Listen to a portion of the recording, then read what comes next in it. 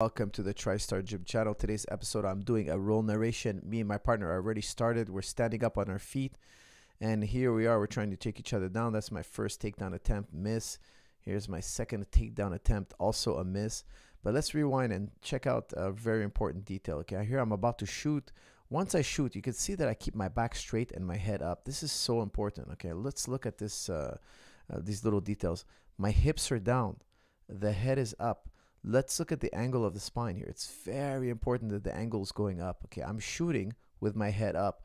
I don't want my head down here and in a negative line towards my hips, okay, or negative slope towards my head. I don't want to put my head down to the mat. When you put your head down to the mat, you're risking getting your back taken, getting guillotine, front choke. Now, I could get choked in this position, but it's just a lot harder. My partner has to go through more steps to get to my neck, okay, to finish the guillotine. Okay, so watch here. There, I miss. I can come up. He's not behind me. He's not on top of me. I'm not carrying his weight. That's why when we shoot, we want to shoot with our hips down and our head up. Okay, here's me in an underhook, body lock. You guys know me. Those of you who have been following me for a long time, you know I'm going to do the one move I trust the most. I'm going to go into a shuck. It never fails. Here comes a shuck. There it is. I do it all the time. You guys will see it again and again in this episode. One day I'll do a special breakdown on the shuck. Okay. Here's a leg drag. Okay. So I'm behind my partner. Let me just rewind it right here. And this is a very complicated situation here. There's so many takedowns from this position that I'm in. One that I absolutely love is the leg drag. Watch me here drop into a leg drag. There it is. I'm just going to slowly move forward here. Look how I kind of drop my weight to the floor. Okay, so you kind of drop your weight to the floor. So I was here, my hips were up here. I just sagged them all the way down. I just throw my body weight.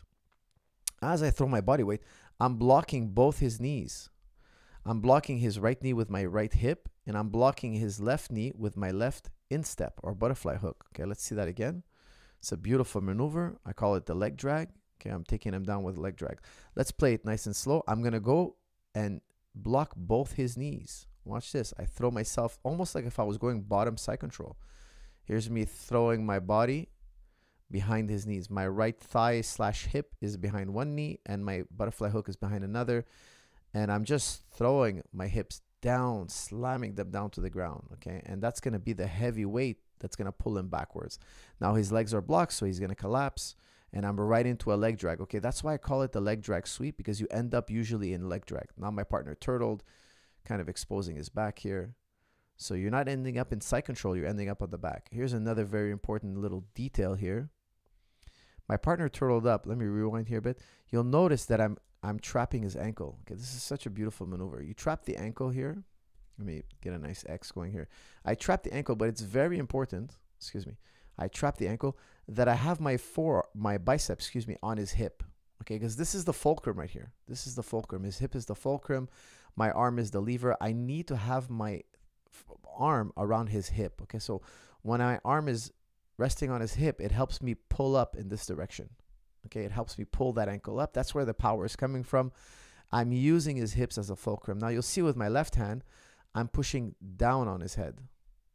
So I was lifting up on the ankle and down on his head. This is make it very difficult for my partner to withstand my body weight. Okay, I'm actively pushing his head down into the ground. This is what I call stuffing the head. That's going to allow me to pivot behind him. He's not able to get up to his feet now. He's having a very difficult time finding his left underhook there. He's not able to get it. There's me now. You see, I went from the ankle to the thigh. Okay, I'm pulling on his hamstrings here. You could also pull on the hamstrings. There's me going back to the ankle. Okay, I'm going from the hamstring. Now I'm trying to attempt a cradle here. I'm trying to lock my hands. There it is. I'm putting a hook in, body locking, and that's how I force my partner to collapse from the turtle. Okay, putting so much weight on him. He's collapsing. He's carrying so much of my weight that he's just going to kind of like drop to his hips, try to regard. And now here I am in a body lock. Again, this is a very great position for the guy on top. Body locks are fantastic, especially when we're talking no gi. Okay, always look for those body locks. Here I'm in the mount. I have a cross face with my left arm. My partner here has his arms crossed. He's doing a good job protecting his center line. There's me cross facing. My partner here is going to be trying to elbow escape. You can see he's getting on his side. He's doing a very good job trying to elbow escape here. He's got his left elbow inside. I'm trying to take that left elbow out. He did a very good job to wedge this elbow. Okay, he got this elbow inside my knee. If this elbow gets inside my knee, I mean, he's going to escape. Okay, so watch what I'm doing here to stop him. For him to get that elbow inside my knee, he needs to be able to have a visual contact with this elbow and knee. Okay, he needs visual contact with the elbow. He needs visual contact with that knee. Watch what I'm going to do to break his visual contact. Okay, this is a very important element to stopping somebody from elbow escaping underneath you. Look how I cross-face him. I'm using the cross-face, this arm right here, always using a fist. Why do we use a fist? If you put your fingers on the ground and he bridges, you could break your fingers. Okay, believe me, I've broken several fingers. Make a fist, okay? I plant that fist into the ground, and then I slowly nudge him the opposite way. Okay, I'm cross-facing him, and I want him looking away from his knees. I don't want him having visual contact with the knee he's trying to escape. If I break that visual contact, if I use my left arm here and cross-face successfully, it's going to be very difficult for him to, look how I keep cross-facing. Look, he's at it again. Now I'm switching to he reached across, so I'm switching into what we call a gift wrapped. Okay, I'm going behind his neck here. I'm gift wrapping him. That's another load of details. I'm just going to let it run through. You guys get a nice visual here of a gift wrap. One of my favorite moves. Again, a fantastic move. Works beautifully. Gi, no gi, MMA. A very universal move. Something that's very reliable. Okay, if this is an MMA fight or a gi fight or a no gi match, this technique works beautifully. Here's me going into an armbar. So now I'm going to an armbar. Here's an open chain submission. If I try to finish the armbar, and you can see my feet are not locked, that's what I call an open chain submission. I don't want to have open. These days, guys, as I'm getting more and more years under my belt in jiu-jitsu, I almost try to avoid open chain submission. I want my limbs locked around the joint I want to break. Okay, so I rarely do open chain submissions. You guys are going to see me now go to a close chain submission. Okay, watch this here. Watch my right foot. I want my right foot and my left foot locked together. Okay, so watch this. I'm going to pass my foot to the other side. Now that I pass my foot to the other side, you'll see here I put my right foot behind his neck. I'm going to rewind that here just so you guys can see it again. I'm going to rewind. Okay, watch here. My feet are open. They're in an open chain. I need to close that chain. Watch here. I slide my foot. I slide my right foot in. I take my left foot behind his neck. And now I'm going to lift my partner up. Once I lift him up, look how I'm lifting him up with my knee here. I'm lifting him up with my knee. Now that I'm lifting up with my knee, I'm putting him in a triangle. Once I triangle my legs together, that armbar is going to be 10 times as strong. Okay, now I have a closed chain submission. I could triangle choke him. It's not the right angle. I rather armbar from here. So now I'm going to pull on that arm. Look, he won't even try to escape. This is it's impossible. Like, it's almost, I don't want to say it's impossible, but it's incredibly difficult to escape. Okay, once the closed chain submission is on, once your legs are locked around that limb, it's very, very difficult for them to escape. Okay, here we are. We're wrestling. I'm probably going to try to shoot again here. Here's me attempting an underhook. Let's see if I go for a snap down or an arm drag. Here, my partner is doing a very good job here snapping me down, actually. He's doing a very, very good job keeping his back straight. Let's see. It looks like he might be shooting soon. He's doing a lot of good hand fighting here. There's a pump fake by me. Level change by me. Me trying to get an underhook again. Just missed. My partner's doing a good job hand fighting here.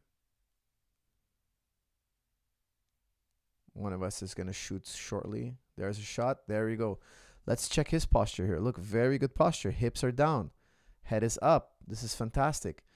Let's see if he gets guillotined. I highly doubt it.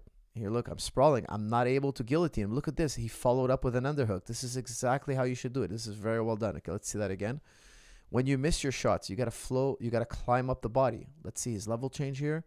He does a nice level change. Head up, hips down, back straight. This is fantastic. He shoots. He misses, but he gets to that underhook. Now I limped arm out of that underhook, but that was a very nice sequence from him. Very nice sequence.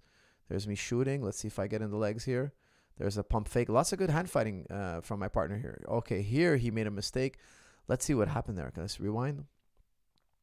Let's see. I think I snapped him down. Let's see what happens here. Oh, he kind of reached for my leg. Okay, so watch this here. Watch this. This is a great example. Look, he reached for my leg. You can see his left hand is reaching for my leg. I snap him down. Look, his head is collapsing. His hips are up and his head is kind of down, okay?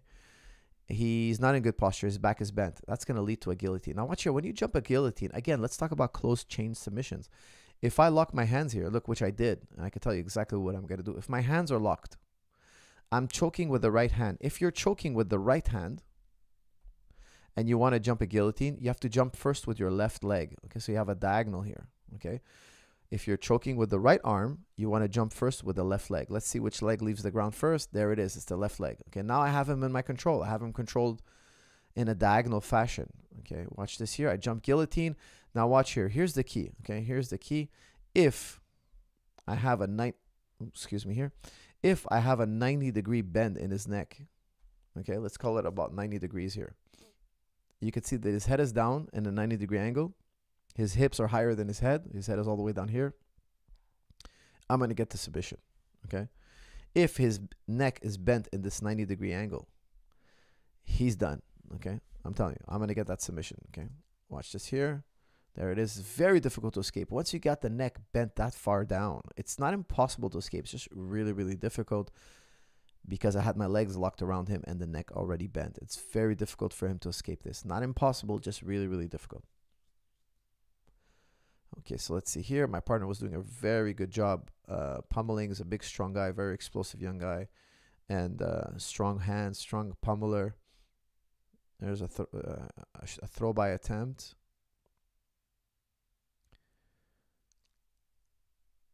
Pummeling is so important. It's exhausting, but it's really important. Here's another shot. Let's take a look at that shot again. Now, he's attempting a guillotine on me here. This is actually pretty interesting. I want to see how he's going to play this. Let me rewind this back here. We were talking about shooting. Let's go frame by frame. Okay, there's the shot. All right, let's see. Is the back straight? Is the head up? The head is up. The hips are down. The back is straight, guys. Please, when you shoot, shoot with a straight back. When you shoot with a curved back, there's a time where you could shoot with a curved back, guys, and there's a time where you break the rules, okay? But for most of you out there, shooting with a curved back, you're going to find yourself in a lot of trouble. Shoot like this with a back straight back, okay? There it is. Head is up, hips are down. I'm on my knees. I've captured the back of his neck. The back of his knees, not his neck. Now, I'm on my knees, guys. I should be getting up off my knees right now. I should be building up. I should be climbing up to my feet. I am not here. My partner is I'm giving him an attempt at my neck. Okay, whenever you shoot on your knees, you're giving the guy a chance to finish you with a guillotine. What is my partner doing? I shot on my knees. Guess what? He is now attempting a guillotine. Let's see what happens here. You could see that when I'm being guillotined, I don't want that 90-degree bend in my neck that we talked about. You could see here, he does not have a 90-degree bend in my neck. Okay, why is that? Well, I'm not in his guard yet. Okay, I'm going to avoid the guard like the plague. If he puts me in his guard, he has a chance to tap me. Okay, watch here. Look what I'm doing here. I'm putting my hips over my head. Why would I go into a headstand? Because I don't want that 90-degree bend. Look how I'm lifting my hips up over my head. I'm purposely going into a headstand here. Okay, when somebody's trying to guillotine you, you want to keep your back straight. No matter what it takes, get your back straight. Do not let him bend your neck. Okay, now, I also don't want him to put me in the guard. You can see that I'm attacking his knee line here. I do not want his legs wrapped around me. I'm already attacking the knee line. There it is. You can see I'm stuffing the knee here. I'm passing the guard. When somebody tries to guillotine you, you absolutely must pass their guard. If they put you in the locked guard, you can get tapped. Okay, I want to avoid the locked guard like the plague. I'm keeping my back straight and keeping my legs out of his guard, my hips out of his guard. Here's me climbing out of his guard. I'm in his half guard here. I backstepped. I'm completely out of his full guard. I'm in a kind of half guard. I backstep. I'm in a good position. When somebody tries to guillotine you, keep your back straight and stay out of their guard. Okay, here I'm attempting a leg lock. From the leg lock, I'm going to try to pass. Go back to the leg lock. Once again, back to the leg lock. So I'm kind of playing between the two, between a pass and a leg lock. My partner's doing a good job at defending both. I've done this one too many times in the gym. I think the guys know that I go from leg lock to pass to leg lock to pass. So now I'm just going to probably try to smash pass here, kind of like GSP style type of passing I absolutely love, both gi, no gi, and MMA. Again, a very universal type style. Very tried and true in MMA, and of course in no-gi jiu-jitsu and jiu-jitsu. This is a very classic formula. Chest to chest, half guard, past the knee line, get heavy, cross facing with the left arm, army crawling, putting pressure on his neck. This is very exhausting for the man on the bottom. A beautiful type of passing system. There's me pushing the knee down. This is the end of the round, so I don't think we're going to get to see much more action. There's me just trying to smash pass. Smash passing can take some time, but it's great because for the guy on top, because he's saving a lot more energy. The guy on the bottom is really suffering. This is a tough position to be on the bottom. Here's a final leg lock attempt at the end of the bell. Guys, thank you for tuning in. I hope you liked it. Please like, share, and comment, and I'll see you in the next episode.